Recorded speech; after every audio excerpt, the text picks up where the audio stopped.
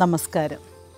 ഒരിക്കൽ നാരദമുനി വിഷ്ണു ദർശനത്തിനായി പോകുമ്പോൾ ഒരു ദരിദ്ര കുടുംബത്തിൻ്റെ ആതിഥ്യം സ്വീകരിക്കുകയാണ്. പിറ്റേന്ന് യാത്ര പറഞ്ഞിറങ്ങുമ്പോൾ ആ ദരിദ്ര ദമ്പതികൾ പറയുകയാണ്, ഞങ്ങൾക്ക് മക്കളില്ല, അങ്ങ് ഭഗവാനെ സന്ദർശിക്കുമ്പോൾ ഞങ്ങളുടെ കാര്യം പറഞ്ഞ് ഞങ്ങൾക്ക് മക്കൾ ഉണ്ടാകാനുള്ള അനുഗ്രഹം വാങ്ങിത്തരുമോ? അത് കാര്യം നടത്തിത്തരാമെന്ന് ഏറ്റുകൊണ്ട് തന്നെയാണ് നാരദമുനി വിഷ്ണു ഭഗവാനെ സന്ദർശിക്കുന്നത്. ഭഗവാനെ നമസ്കരിക്കുമ്പോൾ നാരദർ ഈ ദമ്പതികളുടെ ആവശ്യം ഭഗവാനെ അറിയിക്കുന്നു.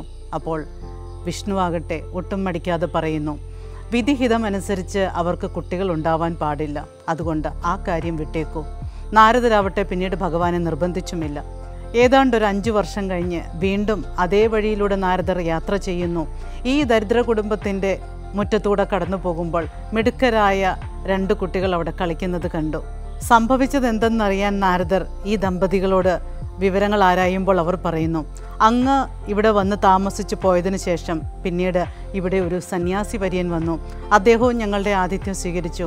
അദ്ദേഹം പോകുന്നതിന് മുമ്പ് ഞങ്ങൾക്ക് മക്കളുണ്ടാകട്ടെ എന്ന് അനുഗ്രഹിച്ചിട്ടാണ് പോയത്. പിന്നീടുണ്ടായവരാണ് ഞങ്ങളുടെ മിടുക്കരായ ഈ 2 മക്കൾ. കാര്യം എന്താണെന്ന് അറിയണമല്ലോ എന്ന നിശ്ചയദാർഢ്യത്തോടുകൂടി നാരദർ നേരെ വിഷ്ണു ഭഗവാനെ ചെന്ന് കണ്ട് കാര്യം തിരക്കുമ്പോൾ ഭഗവാൻ ചിരിച്ചുകൊണ്ട് തന്നെ പറയുന്നു, അത് ഏതെങ്കിലും വിശുദ്ധ ജീവിതം നയിക്കുന്ന സന്യാസി വര്യനായിരിക്കും. വിശുദ്ധർക്ക് വിധിഹിതത്തെ പോലും എതിർത്ത് പ്രവർത്തിക്കാൻ സാധിക്കും എന്നറിഞ്ഞുകൂടെ? പ്രിയമുള്ളവരെ, വിശുദ്ധരുടെ ശക്തി എന്ന് പറയുന്നത് പ്രാർത്ഥനയുടെ ശക്തിയാണ്.